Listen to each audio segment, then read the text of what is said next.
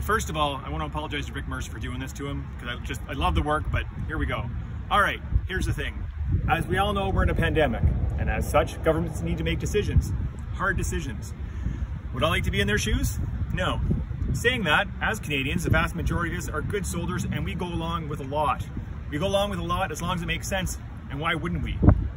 Herein lies the problem. As an osteopathic manual practitioner in Ontario, we are not allowed to work. Reason being is that we're unregulated. Fine, I get that, but we're working towards it. The problem is that we can work in every other province in this amazing country but our own. Nova Scotia actually came out and said last month that in a total lockdown, osteopathic manual practitioners can work.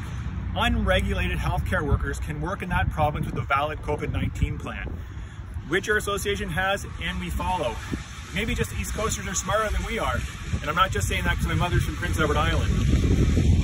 Another thing about decisions that don't make any sense, not only can't we work, but osteopathic practitioners are grouped in with personal care services, including hairstylists, nail salons, and tattoo parlors.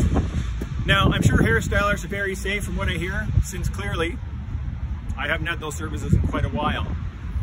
But, you know, does covering up your roots equal fixing unrelenting migraines? Or does split ends equal, you know, helping someone with crippling back pain stand up again and function without opioids? I don't know. Now, I really feel sorry for all those personal care industries as the majority operate safely and are not causing the spread. I know in our clinic, from opening after the first lockdown, we've had over 2,000 patients come in and no COVID cases. You know, as per our association, we screen people twice, we're cleaning all the time, we wear PPE, we have air filters, temperature checks, all the bells and whistles, just to make sure we're safe. Now, I know we're all in this together, but we need to start getting back to work and start helping our patients in acute and chronic pain.